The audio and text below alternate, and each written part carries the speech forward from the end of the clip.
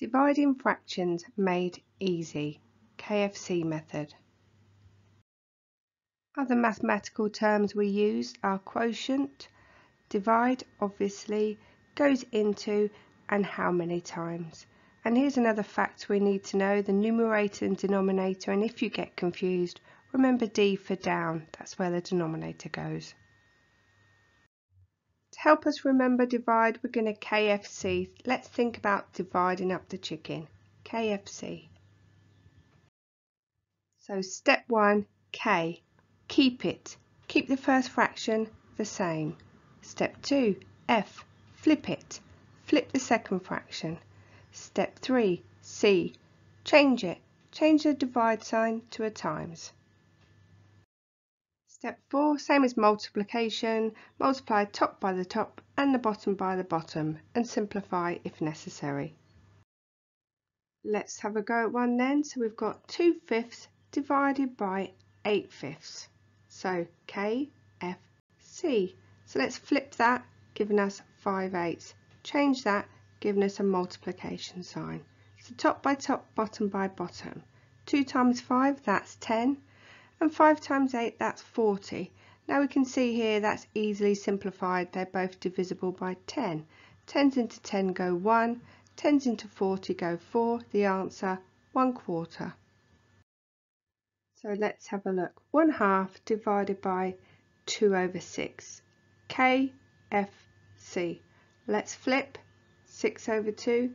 Let's change. That's to a times. And begin. Top by top, bottom by bottom. 1 times 6 is 6, 2 times 2 is 4. Now, that's an improper fraction, and what do? We call the doctor. D for divide, R for remain. So, 6 divided by 4 goes in one time with 2 remainder. So we carry across the 4, giving us 1 2/4. But hopefully you can see we can simplify that 2/4 down, and that gives us 1 1/2. So you might get a whole number, so don't panic. What we need to do is rewrite this fraction as 8 whole ones, so 8/1. Now we can begin. So KFC. Okay, let's flip that fraction, giving us 3/4, and change that sign to a multiply. Top by top, off we go. 8 times 3 is 24, and 1 times 4 is 4. Now we can see that that's an improper fraction, so we need to call the doctor. So that's D for divide, R for remain. 24 divided by 4 goes in 6 whole times with no remainders, so your answer is 6. So here we have 2/3 divided by 8/9. So KFC. Let's flip, giving us 9/8. Let's change that divide to multiply.